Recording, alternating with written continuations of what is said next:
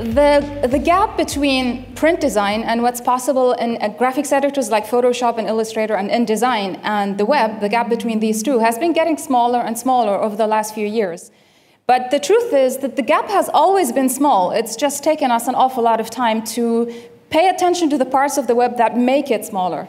Now, when it comes to CSS, the gap has been made smaller throughout the last few years by introduction of features like CSS shapes, which allow us to create non-rectangular layouts on the web, and then the introduction of CSS blend modes, which enable us to do a lot of color compositing and blending to create some really interesting effects as well. And then there's CSS filters that enable us to do even more image editing right in the comfort of our code editors.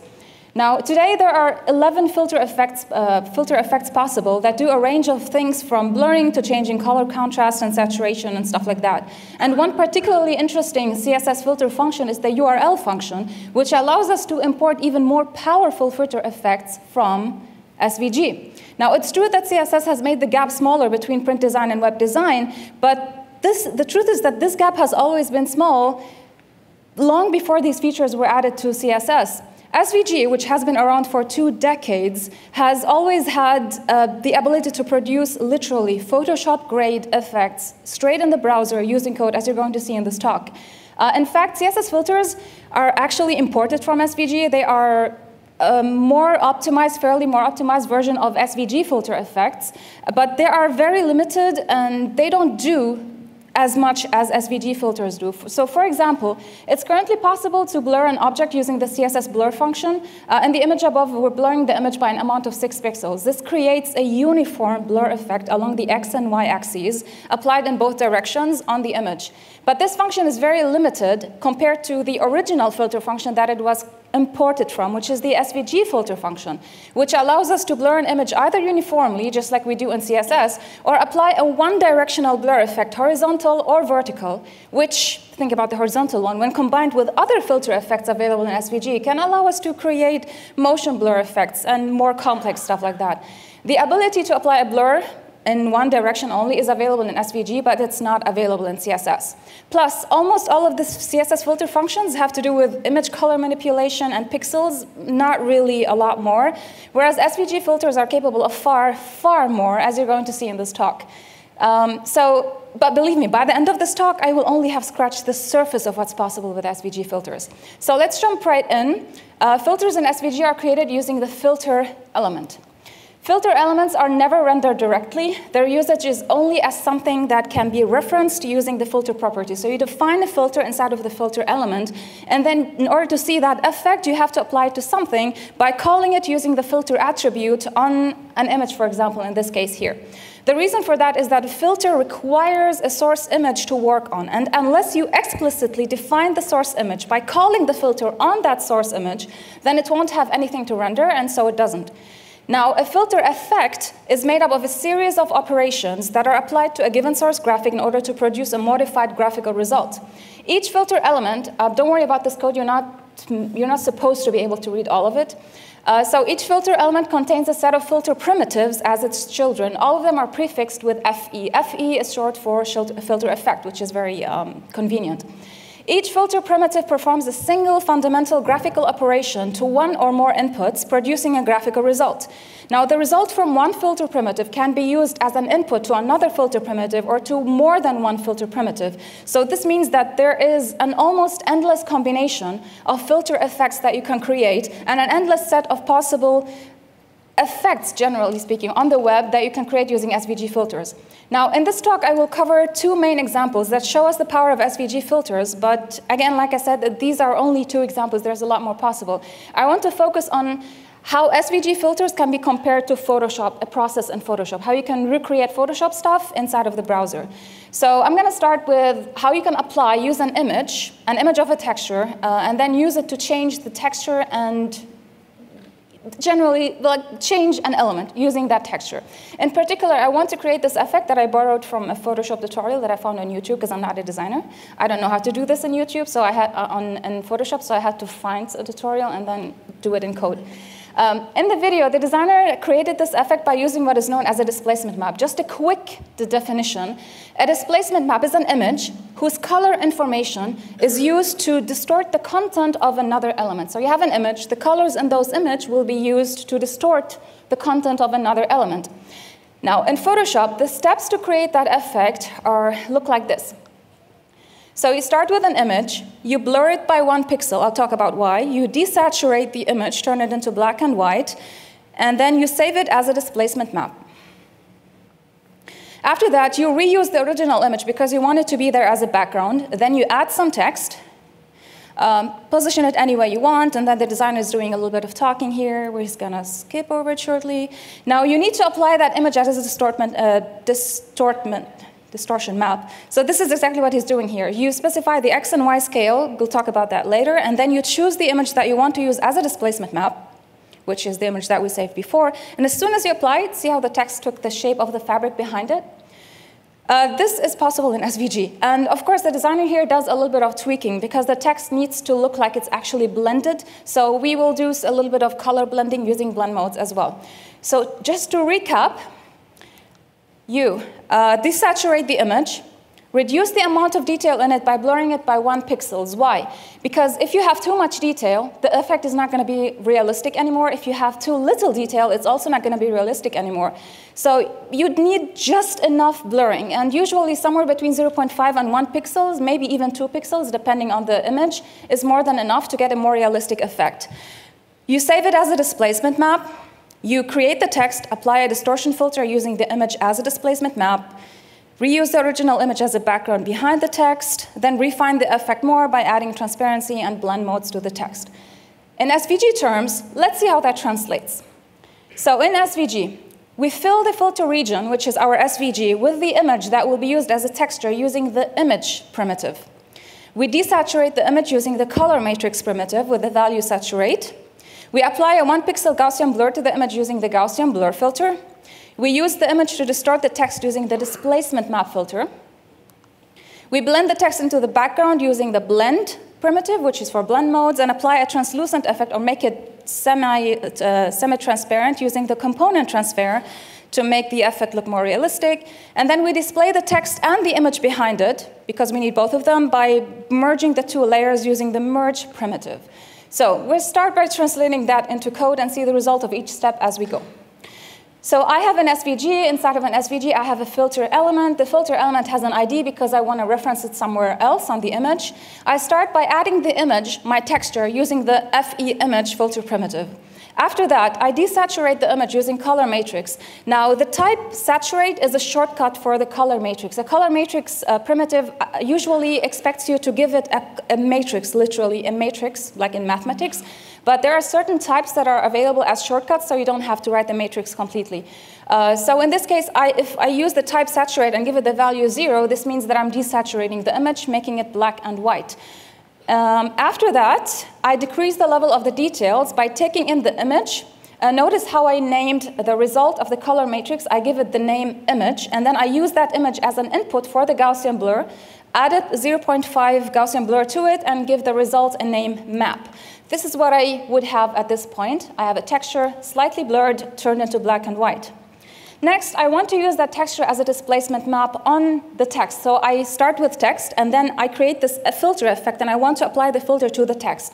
So the displacement map primitive takes in 2 inputs. The source graphic, which is my text, what I'm applying it to, and then the map, which I'm going to be using as a displacement map. In2 is used as a displacement map to in this case. You specify the scale and X and Y channel selectors, which is outside of the scope of this talk, but you basically specify how strong you want the effect to be when it's applied to the text. At this point, what's rendered on the SVG is going to look like this. So the text looks distorted, but it doesn't really make anything up here without the texture in the background. So next, I need to display the texture as a background behind the text again, and that can be done by using the image primitive one more time. This means that I'm drawing that image again. I want to enhance the effect a little bit at this point, so I increase the contrast on the image using the component transfer primitive with the type gamma. There are different types. I'll show another type later. The type gamma can be used to control the intensity and the contrast of the colors. Increasing the amplitude attribute increases the intensity of the colors, and increasing the exponent value intensifies the dark areas, and combined together, the contrast is increased. So we end up with our original image with a little bit more contrast, and next we need to reapply the text on that image. But first, I'm using the color matrix in order to decrease the opacity on the text. If you look at the value inside of the color matrix at the bottom right, the 0.9, that's the value of the opacity inside of this color matrix. By default, it's 1. I decreased the opacity a little bit, so I set it to 0.9. And then we blend the text with the background using the multiply blend mode, using the FE blend primitive. And then we render both the text and the image behind it by merging them using the merge primitive. The merge primitive contains merge nodes, which are literally layers that you want to put on top of each other. So in this case, I have my text and I have my background, and I want to put them on top of each other. And so we end up with this. This is pretty cool and straightforward. Thank you. I also used this technique in another demo that I worked on, which I wanted to replicate the effect of painting on a wall. So I got a wall texture, and I got some text that I applied the wall texture to, and then with a little bit of tweaking, I got painted text on a wall using SVG, which is pretty cool. Next, I want to talk about duotone image effects. Again, we're going to see how an effect that can be created in Photoshop and then how it can be created using SVG filters, usually in similar steps and in a very similar process. So to create a duotone effect in Photoshop, you usually go through 2 steps. You turn the image into grayscale, and then you map the grayscale range into a range that, instead of having black and white on either end, it has 2 different colors that you want to use instead of black and white. So in other words, you will need a gradient map that the browser, or Photoshop in this case, will use to map your grayscale image into. As you can see here, the gradient in this case, instead of having black and white on both ends, it has this blue and the green on both ends. So how do you create a graded map using SVG? We can use, in order to do that, we use the component transfer primitive again, but with a different type, which is table. So component transfer with the type table allows you to specify 2 colors, the 2 colors that you want to use as a graded map inside of the table values attribute for each of the RGB channels. So component transfer allows you to manipulate every component, the R, the G, the B, of colors inside of an element, whatever that element is. So we need to provide the RGB for the 2 colors that we want to use as a gradient map. The gradient map and creation with a component transfer is best explained with an example. So suppose we want to create a duotone image using the following 2 colors for a gradient map. Don't mind the handwriting, it's really bad. I write better on paper, but this is iPad. So each of these colors is made from a combination of R, G, and B channels. We want to get those RGB values and then use them in the table values attribute from before. But the RGB values of colors are usually going to be in the range between 0 and 255. And the values inside of the table values attribute need to be fractions. So to fill the values in the RGB filter, we need to get the RGB values and divide them by 255. This is an app on iPad. So to the right, I have the RGB of the pink color. And then if I divide them by 255, I get the RGB values that I'm going to use in the table values. This is what it would look like in code. Ignore the first part, for the color matrix for now. If you look at the component transfer, I have RGB for the pink and RGB for the yellow. And this effectively creates a gradient map. Now, in the first part of this code, in the color matrix, as we did in Photoshop, you turn the image into black and white, and then you map the black and white into 2 new colors. So this is exactly what I did here. In this case, the color matrix has a type matrix, which means that you have to give it a matrix. If you use a matrix that looks like this, 0.3, 0.3, 0.3 for all the RGB channels, you're effectively turning that image into grayscale. And then you take that grayscale image and you apply the component transfer to it with these 2 color values, which means that the browser is going to map the black and white to these 2. And as soon as you do that, you end up with this result. Now, this looks okay. Thank you. Now, this looks okay, but the image could use a little bit of tweaking. In particular, it would be nice if we made the highlights shine a little bit more and the darker areas darker, because it looks washed out a little bit at the moment. So we can do that by, again, using the component transfer with the type gamma, which controls the contrast, as we showed in the previous example. So increasing the exponent makes the darker areas darker, while increasing the amplitude makes the lighter areas shine more, and this in turn increases the overall contrast. So by increasing the contrast, we get the following result, which looks a lot better. So as you can see, you can basically, literally, recreate Photoshop effects using SVG filters in the browser today. And one thing that most of the developers that get excited about this, most of them come up to me and usually say, what do you think about recreating the whole Photoshop in the browser? That would be cool, sure, but unfortunately, there are still a lot of stuff that we cannot do with SVG filters.